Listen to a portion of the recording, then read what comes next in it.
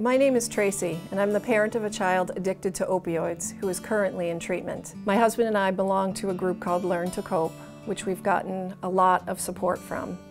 The education, the support, everything we've gotten from being with other families and other people going through what we're going through has enabled us to cope and manage this illness within the context of our family. Knowing the signs of drug abuse can help save the lives of people you love.